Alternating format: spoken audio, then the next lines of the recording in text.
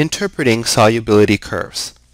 In this problem, it says a solution contains 70 grams of NaNO3 at 10 degrees Celsius in 100 grams of H2O.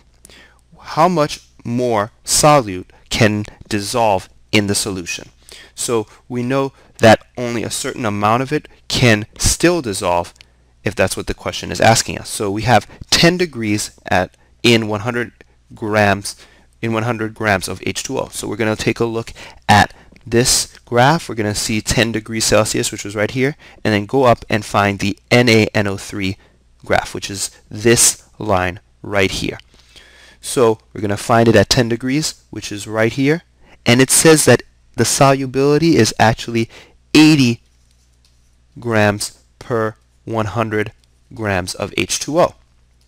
So how much do we have? We only have 70 grams of NaNO3. So we could still make it to 80 grams, which is the limit of solubility or saturation.